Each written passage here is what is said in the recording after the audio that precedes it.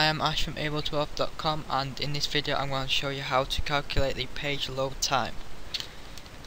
This script is very simple, so let's get to it. Open up Dreamweaver, and at the very top of the page we're going to create a start time variable. This is going to be equal to micro time. If you don't know what micro time is, basically it is a function that will get the current time in milliseconds, if you know what I mean by that. Then under here is your main HTML page, so we're just going to leave that like that for now. And then right at the very bottom we're going to create an end time, and that is equal to micro time again. So basically these three lines, the start time must be at the very top. So if you're working with sessions, it will be like that. So start time must go at the very top, and end time must be at the very bottom. Well, this block now would be at the very bottom. So underneath end time, and let's just put PHP on there just to get that working. We're going to create a total time, and this is going to be equal to the end time minus the start time.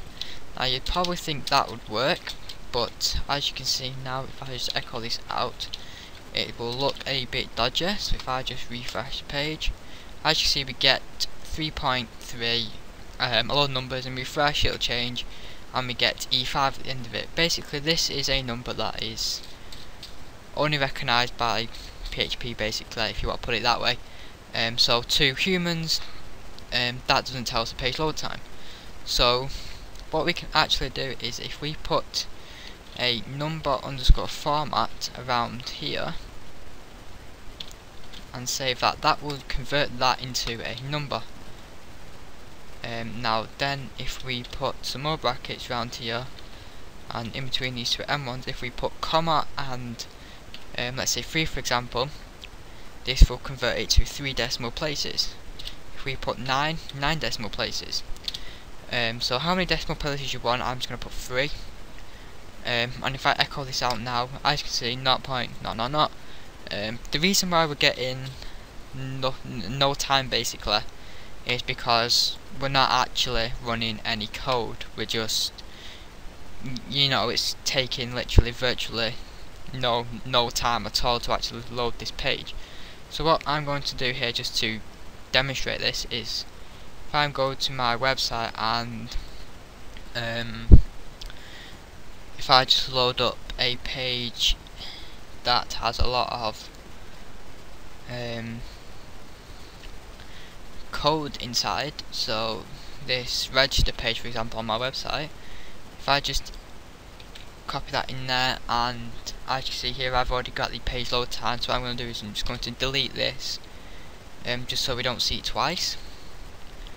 So okay, save that, and if I just refresh, oops, require, okay, this is because I use require in my page. So if I just delete the requires,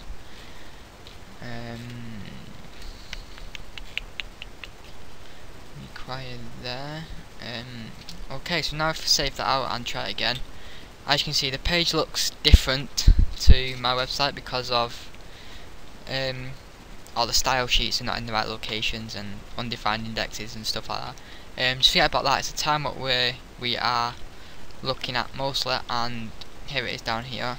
And as you can see, if I just keep refreshing, it's taking literally no time at all. Again, you see 1 every now and then.